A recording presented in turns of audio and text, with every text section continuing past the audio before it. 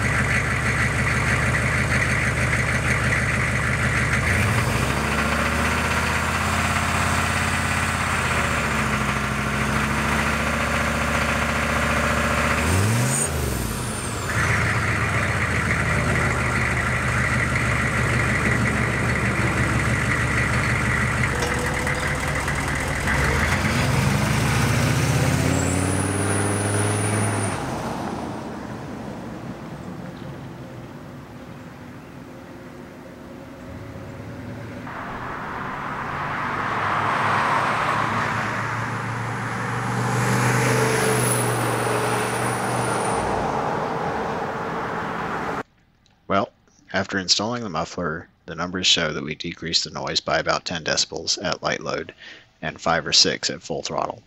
And while that may not seem like much, it's generally accepted that a 10 decibel decrease in sound is perceived as half as loud, so I'll take that. I can tell you that having driven the truck now, the noise seems exponentially quieter. I can hear the engine and turbo with the windows down. I can even hear the tires.